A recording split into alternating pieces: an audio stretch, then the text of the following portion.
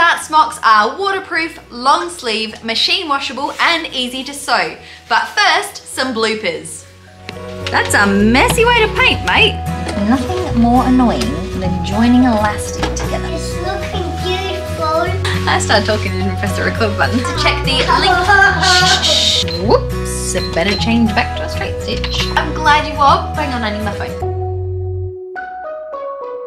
Hi crafty people, my name's Marie and today I'm teaching you how I sewed these art smocks. I've made these art smocks in two different sizes, a size that goes up to about a 4-year-old size, so 4-year-olds and younger, which Isabel is wearing an example of that one today. And then the second size is larger and it's suitable for 4-year-olds and older. Yep, that's really larger. These art smocks have been useful for painting activities like this or any sort of messy activity where you don't want your kids' clothes getting dirty. These art smocks are waterproof and they're made from PUL that I have from Noosa Fabric Co. I'll link the fabric in the description box in case you'd like to buy some for yourself. And also in the description box, I'll be linking the pattern if you would like to use this pattern to sew along with me. It'll have pattern pieces for both of the sizes of art smock in that downloadable PDF along with the instructions as well. I've been working really hard over the past few months to make this pattern and I am really proud of it, so I'm glad you're here to watch this video with me. So with all of that being said, let's get making. My mum makes art smocks. You're going to need to download and print the pattern that's linked in the description box and tile it together like this. I have a front pattern piece here and my back pattern piece as well. You're going to separate the front pattern pieces from the back pattern pieces and lay out each of them separately to make the shape of the art smock. You do this by matching up the letters which show you which pattern pieces join together, so A and A join together, B and B, C and C, etc. And the little circles that are printed on there help you to align the pattern pieces so that they tile correctly.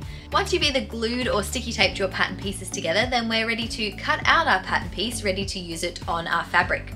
There are two different sizes for this art smock. The smaller version is for 4-year-olds and younger, and the larger art smock is for 4-year-olds and over. Today I'm going to be making the smaller of the patterns. So when I cut out my pattern piece, I'm going to be following the dotted line, which will give me the smaller size art smock. And I'm also cutting out the notches because the notches will help me to align the pattern pieces when I'm ready to sew it together. Once you've got both of your pattern pieces cut out, we're ready to cut them on our fabric. The front pattern piece here needs to be cut on the fold, and our back pattern piece you're going to cut two of mirrored to each other, so a left hand piece and a right hand piece. The fabric that I'm using today is PUL, which is a waterproof fabric. It's not a good idea to use pins when you're using this type of waterproof fabric, so you're going to want to either trace your pattern pieces onto your fabric that you're using or use some pattern weights or just any sort of heavy things you've got lying around on top of your pattern pieces so that you can cut your fabric out more easily.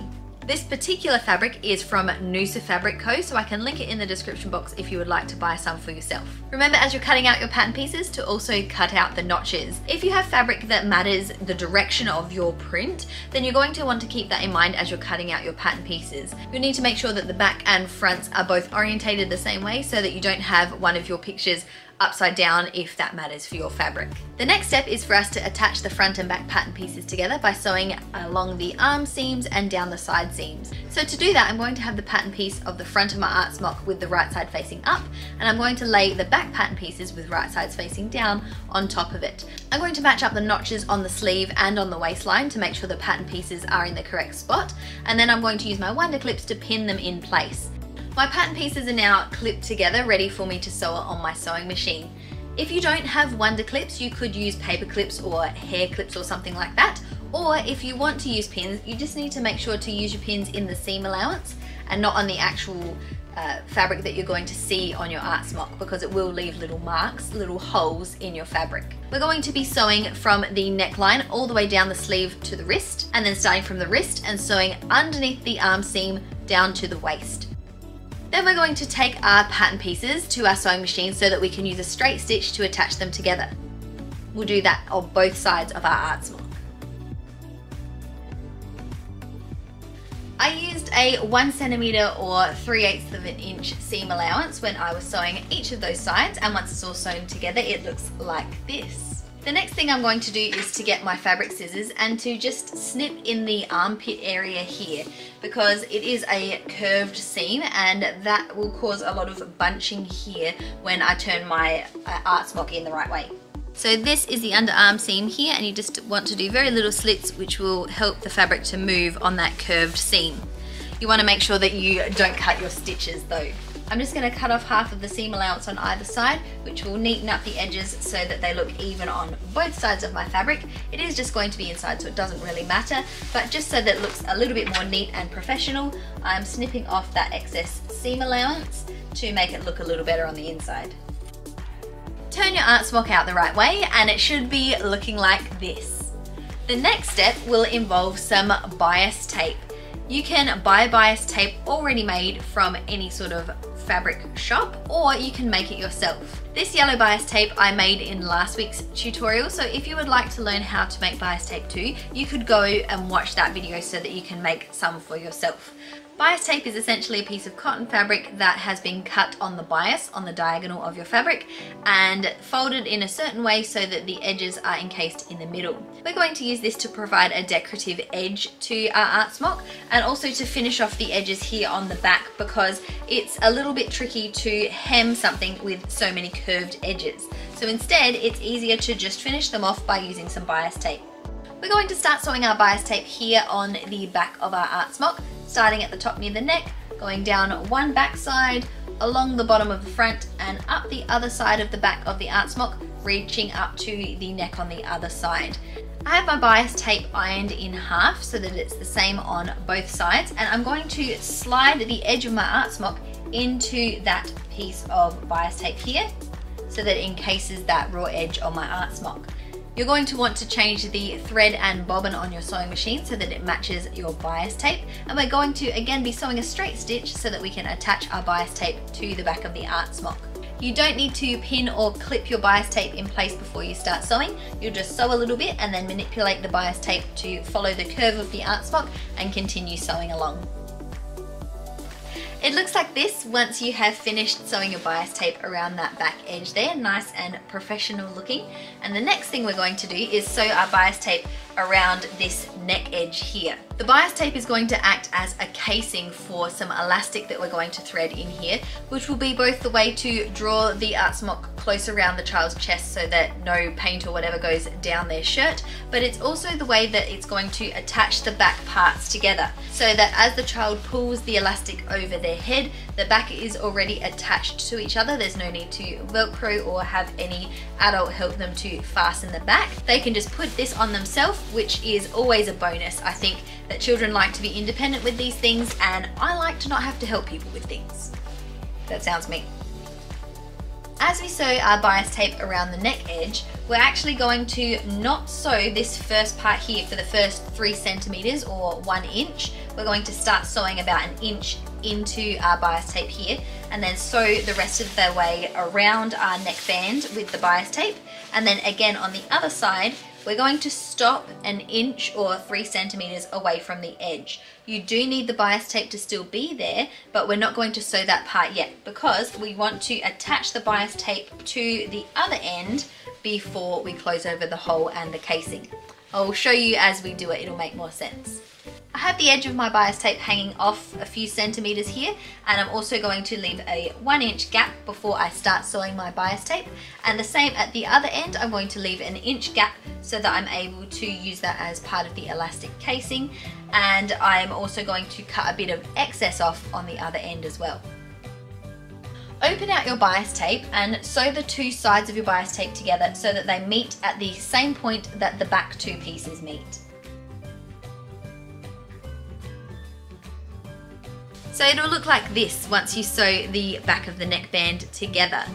It matches the same point that the 2 back pieces meet each other, and I've chopped off the excess of the bias tape that I won't need anymore. The next step is to thread our piece of elastic through this neck casing. So I'm going to take my piece of elastic and attach it to a safety pin so that I'm able to thread it through the neckband casing. The written pattern that I've linked in the description box will tell you how much elastic you need for each of the sizes of art smock. To make sure I don't lose the end of my elastic, I like to attach it with a wonder clip just here so that I know that it's not going to get lost inside the casing. And when it comes out the other side, I'll be able to sew a zigzag stitch to attach my 2 pieces of elastic together. and then I'll sew the casing closed with a straight stitch. At this point, our art smock is pretty much done. The last thing we have to do is just to finish off the sleeves. We're going to put elastic in the wrists of our art smock, which will hopefully prevent any paint or anything else from going down their sleeves. Now, P-Well fabric isn't going to fray, so I'm not going to need to fold it over twice to encase the raw edge for fraying purposes. But if you would like to do that in order for it to look nicer so that it's not showing this raw edge, you could do that. But I figure if you're sort of seeing the raw edges here, then it's not really a big deal to see the raw edge of this part either. When I'm folding the edge of my cuff over, I like to put these wonder clips on the side seams here just to keep it in place, because as you're sewing around the little cuff, it can be hard to keep the distance correct if you're just eyeballing it. So I've just folded it over once, and I'm going to run a zigzag stitch around this edge on my sewing machine, leaving about a 3 centimeter or 1 inch gap so that I'm able to thread my elastic through. And just like we did with the neckband, once I've threaded my elastic through, I'm going to zigzag stitch the ends of my elastic together, and then I'm going to close over the casing using a straight stitch. And then I'll do the same thing on the other sleeve as well. And with the elastic now in the casing in the wrists, our art smock is now complete. So this is what the art smock looks like now that it is all finished. And now we'll cut to my kids actually using it. Hey, Annie Blue. Okay, I'm ready for a bit of a rainbow set. I'll show you. This is a rainbow splat that I did. Whoa, Mum, look at my picture now. Sure. Whoa! Yeah! Okay, I'll show you, okay? Alright. Ready? Oh my. It's going to go everywhere, buddy. I love it. I like it in paint on my foot. So there you have it. You've now seen how I made these art smocks here. If you make one of these yourself, I would love to see a picture of it. You can tag me on Instagram at mymum.marie, or you can use the hashtag #ShowMySew if you would like me to share your creation with our community here on my YouTube videos. Today in our Show My Sew segment, I'm sharing an Etsy shop called Daisy's Handmade Australia, and the lady who runs it, Wendy, she makes some really lovely knitted pieces, some hats and cardigans and little baby headbands. They all look really cute and really well made. I particularly like the little pixie style hats. They look really great. I'd love for you to check out her shop. I'll link her shop in the description box down below if you want to check it out. And thanks, Wendy, for letting me share your wonderful creations on my channel.